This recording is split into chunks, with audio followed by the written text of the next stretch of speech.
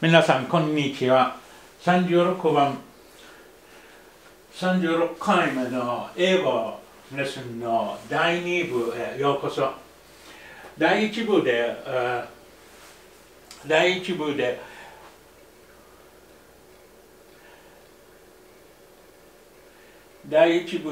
little までやりました。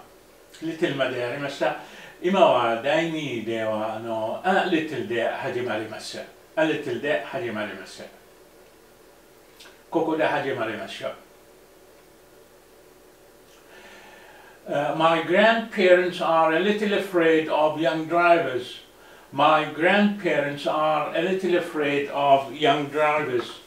So, a little afraid, a little この間第一部で言った通り、a little は肯定的否定的じゃありません。My grandparents are a little afraid of young drivers. 私の祖父母は若いドライバーを少し恐れています。Number 2、第2番の例えば、Can I have a little food for my today's picnic instead of breakfast, please? Can I have a little food for my today's picnic instead of breakfast, please? じゃあ最初に何か説明したいと思います。外国語行ったら勉強したいなら向こうのある国で勉強したいなら向こうの言語をもちろん最初に学ばなきゃなりません。その時は家族と泊まる人も結構います、生徒たち。やっぱりみんなと交流して言語を学んで進歩するように。こういうことはホームステイ、アメリカの英語でホームステイ言うけれど、イギリスの英語ではファミリーアコモデーションと言うんです。払っている量によって朝ごはん、それとも朝ごはんと夕飯も出るんですね。だけど朝ごはんは必ず出ます。生徒たちは朝起きたら大学とかコレッジへ行く前に、台所に行って台所の隣の部屋に行ってもテーブルがありまして、テーブルの上にパンがあって、一人ずつ2枚それとも3枚とジャムがあります。ジャムは1種類か2種類あります。またはコーンフレークスもあって、または牛乳があります。ほとんど毎日こういうことです。今どうなるか見ましょう。Can I have a little food for my today's picnic instead of breakfast? 朝食の代わりに今日のピクニックにちょっとした食べ物をいただいてもいいですか？ Yes, of course you can. もちろんできますよ。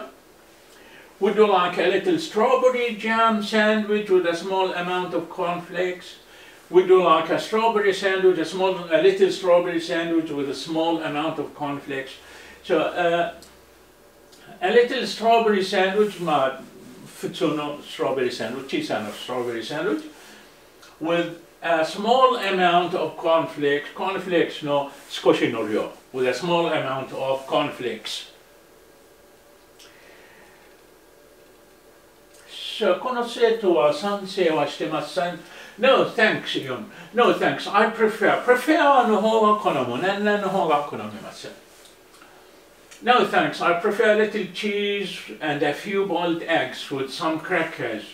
結構です。チーズと2、3個ゆで卵とクラッカーの方がいいですと言っています。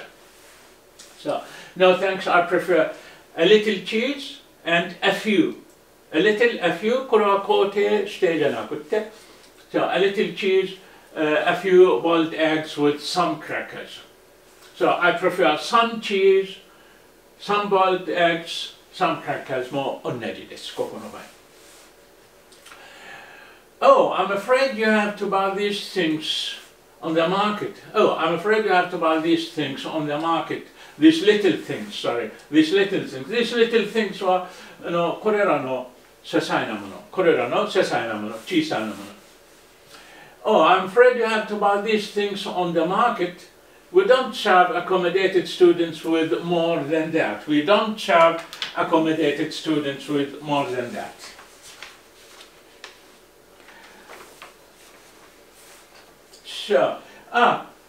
これらの些細なもの、これらの些細なものを市場で買わなければならないと思います。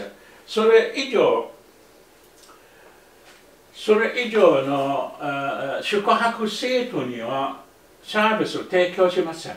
それ以上のサービスを提供しません。宿泊生徒にはそれ以上のサービスを提供しません。こういうことです。こういうことです。ホームステイというと、それともファミリーアコモデーション、こういうことも結構なります。じゃあ、3では、3で、Do you speak German?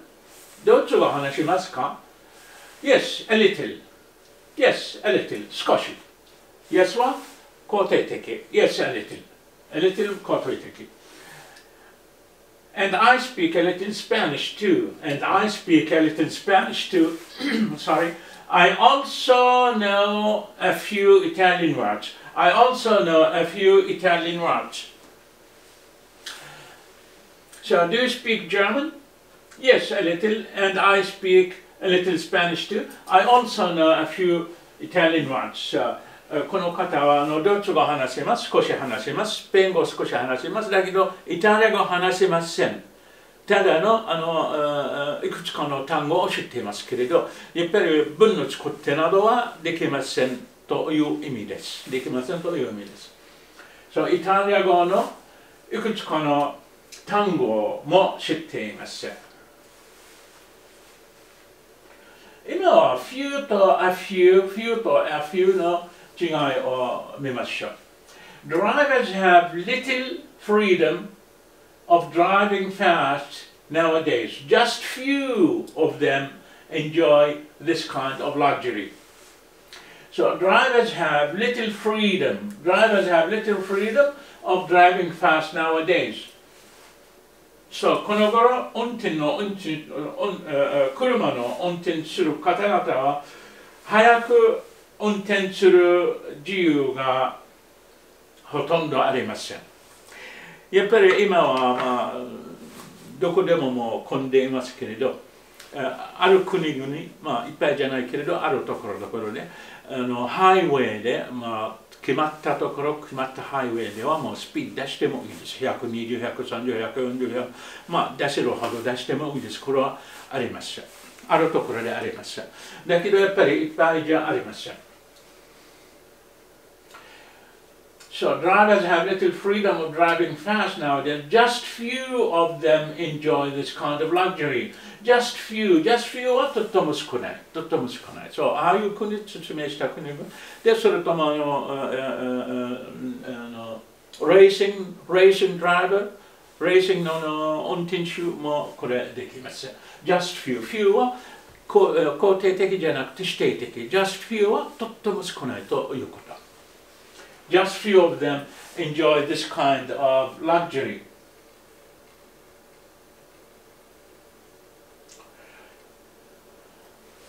Just few of them enjoy this kind of luxury.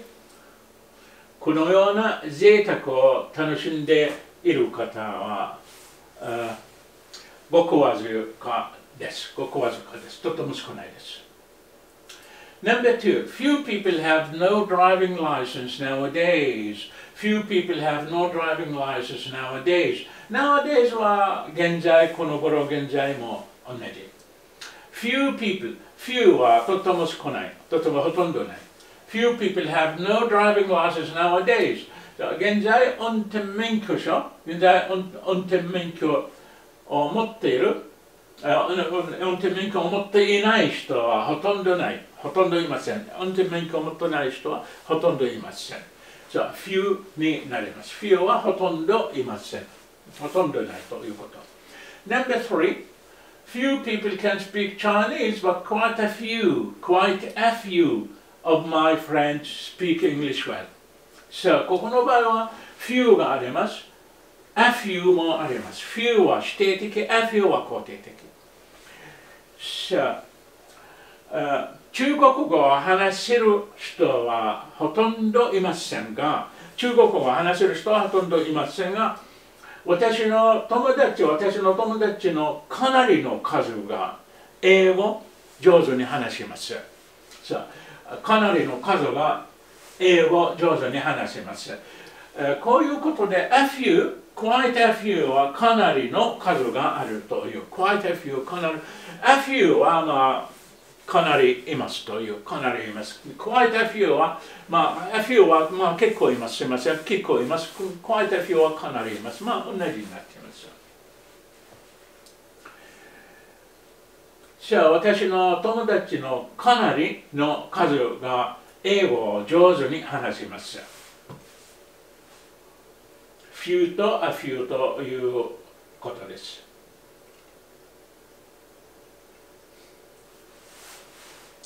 Number four. I sleep very little at night. I sleep very little. Little も否定的になっています、ここの場合。I sleep very little at night は夜はほとんど眠れません。ほとんど眠れないです。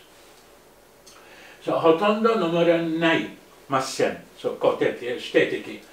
So I have a little nap in the afternoon. So I have a little nap in the afternoon. 午後は少しを昼寝します。午後は少しを昼寝します。a little ここの場合は少しになっています。肯定的。nap NAP, NAP は昼寝になっています。So I have a little nap in the afternoon. 午後は少し昼寝します。Number 5、最後の文と思います。We have a few eggs. We have a few eggs というのは We have some eggs 同じになっています。ここの場合。We have a few eggs in the fridge. フリッジは冷蔵庫。We have a few eggs in the fridge. 冷蔵庫私たちは冷蔵庫に何個の卵を持っています。And a little bread and cheese. A little bread and cheese. Some bread and some cheese. Some bread and some cheese. We also have a little milk. We also have a little milk. We also have some milk になっています。A little milk, some milk になっています。またはここの場合はA few eggs, some eggs になっている。A little bread and cheese, some bread and some cheese になっています。これでこの36回の英語レッスンの第2部、これで終わります。これで終了します。So I hope you enjoy learning, you enjoy studying, and I hope it is very much helpful for you. And if you need any extra help, just let me know. If you, for example, do not understand it very well, just let me know, and I'll do it all over again. So I wish you all the best and much fun studying. Bye bye.